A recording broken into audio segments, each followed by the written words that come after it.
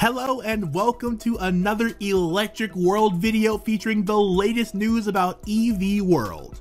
This time, we would be discussing updates on Tesla's battery and Gigafactories. Before we get started, make sure to subscribe to this channel and turn on the notification bell. It helps you get notified when we post more content just like this. Let's get started. Every year in September, Tesla hosts its annual Battery Day event, which discusses the latest technological advancements in batteries as well as the Tesla universe as a whole. Musk announced in September that he wants to put a $25,000 electric vehicle on the road, but he also unveiled the 4,680 battery cell. Musk called it a breakthrough, and now Panasonic, a manufacturer of electronics and batteries, says it will be the best manufacturer to bring them to the market. However, it would be more complicated than their previous orders. In an interview with Bloomberg, Panasonic's EV battery chief, Yasuaki Takamoto, said, "Producing these larger cells requires you raise your craftsmanship 1 or 2 full levels or there will be safety issues. The company's time-tested safety management processes unquestionably offer us an advantage here."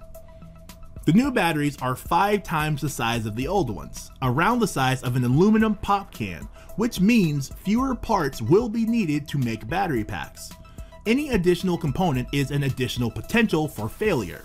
The average EV has 4,000 to 8,000 cells, which could be reduced to 500. All of this means lower cost EVs for us. The sooner we get a sub 30K Tesla Model 3, the better. According to Panasonic, the size of the batteries makes them more difficult to produce. Because of being difficult to cool the center of the big cell, they are more often overheating. They're also more susceptible to the contamination that can cause a fire. If small pieces of metal get inside, it could cause the battery to short circuit. As Musk complained on Battery Day, Panasonic has been slow to scale up. That's why he wants Tesla to develop its own. Panasonic, on the other hand, claims it just wants its safety in order. Takamoto said, "The same know-how that lets Panasonic produce 2.5 billion cells a year without major safety issues gives it an advantage in producing the bigger cells." Tesla is currently in discussions with other battery manufacturers, and Panasonic has said that it will sell the batteries to other automakers. Musk said at a European battery conference in November that the new battery had been manufactured at a benchtop stage, and that Tesla was aiming at pilot plant level next. But he did admit that scaling up the manufacturing process is a much bigger step. This is all good news. Cheaper battery systems and fewer parts mean cheaper electric vehicles. However, it may take a few years to see these new cells. Another huge news is that Taiwan joins the Gigafactory club. Taiwan Cement intends to build a $350 million electric vehicle battery factory in southern Taiwan. The 1.8 GW facility would manufacture nickel ternary batteries with a high charge-discharge rate. Taiwan Cement Corporation, Taiwan's largest cement company, plans to invest $352 million in the development of a battery factory in Kaohsiung, Taiwan's largest city. The expected capacity is 1.8 GW, according to the company, equivalent to the volume of long-distance batteries required for the annual production of 24,000 electric vehicles. In addition to this, the factory will be operated by eMoly, which already has a storage system factory in Taiwan with a capacity of 1.5 GW.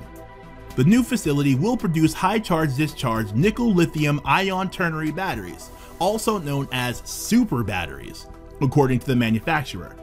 With the development of the super battery, in the future there might be a chance to break through these conventional connectivity solutions and create infinite possibilities. TCC Chairman Nelson Chang said, "In Europe, several Gigafactory developments are currently underway. Northvolt, a Swedish battery maker, plans to build 2 manufacturing facilities in Sweden and Poland.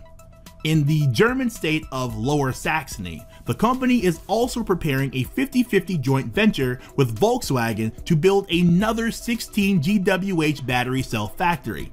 In addition, Italvolt, an Italian startup, plans to construct a €4 billion, $4.7 billion US, EV battery manufacturing plant. The factory's initial capacity is estimated to be 45 GWh, and the site for the factory is currently being identified. Tesla is building another Gigafactory near Berlin, Germany, and Verkor, a French battery cell manufacturer, is planning one in Rodez, about 150 kilometers northeast of Toulouse.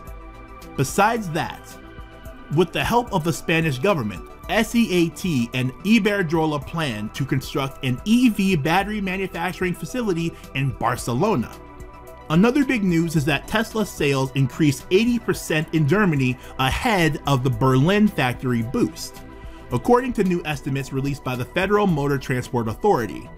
Tesla revenues in Germany increased by more than 80% in the first quarter of 2021 compared to the same period of 2020. Germany is finally establishing itself as a leader in the transition to electromobility. EV sales in Germany are improving the European market, which has seen almost 750,000 EVs sold in the last 12 months. Even though it is still well behind Norway, which is now the world leader by share, with more than half of all car sales in March being all electric. Volkswagen is now responsible for a large portion of Germany's EV revenue, with its recent 5-door, 5-seat hatchback, the ID.3, leading year-to-date sales at 10,000 units in February. However, Tesla, which will begin producing electric cars at its soon-to-be-completed Berlin Gigafactory in July, is not far behind, having risen to second place in February and delivering over 6,000 new vehicles to their owners by the end of March.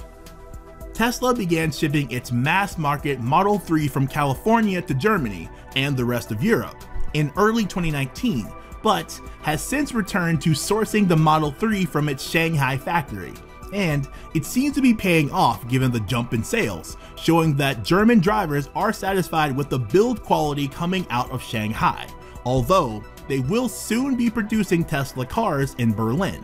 More specifically, the Berlin Gigafactory will first concentrate on the Model Y electric crossover, which expects to produce at a rate of 500,000 units per year until it reaches maximum capacity using 8 massive GigaPress casting machines. It is now available for order in Germany, unlike Australia, starting at €59,600, but Tesla does not register a sale until the vehicle is delivered, as drivers who have already placed orders for a locally made Tesla electric crossover SUV begin to receive their cars. The impressive 80% increase from 2020 could grow even further. But there is some problem with Giga Berlin. Bloomberg announced Thursday that Tesla blasted the lengthy process in a letter to a Berlin regional court. According to the report, Tesla said it's irritating that it hasn't been granted a deadline for final approval 16 months after applying. Tesla broke ground on the factory in June 2020, with hopes to begin production in July 2021. The plant has been constructed with provisional approvals rather than full permission.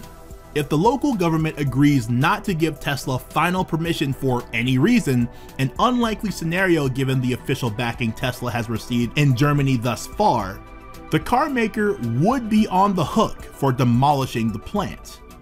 Tesla criticized officials in its letter for hampering development in renewable energy and climate-friendly infrastructure. Tesla is currently the leader in electric vehicle production in a global auto market, but the market is still overwhelmingly dominated by combustion engine cars. Tesla said in the letter, "This discourages necessary investments in clean energy projects and infrastructure and makes it practically impossible for Germany to achieve its climate goals. Construction at Gigafactory Berlin has come under a lot of criticism since it started in 2020. According to a German media report in December, Tesla had to halt construction after missing a deadline to make a 100 million euro security deposit. Giga Berlin is very important for Tesla's European strategy because Tesla plans to produce 500,000 electric vehicles annually there. The increased capacity would be a big help as Tesla tries to keep up with extremely powerful EV competitors, the most dangerous of which is commonly thought to be Volkswagen of Germany. That was all for today and the latest news we knew about Tesla. And thanks for watching the video. If you want to continue to learn about everything regarding Tesla's next projects and Elon Musk or electric vehicles, we've got 2 more video options for you on the screen to check out. And don't forget to give a thumbs up on the video if you liked it, and subscribe to our Electric World channel for daily content just like this.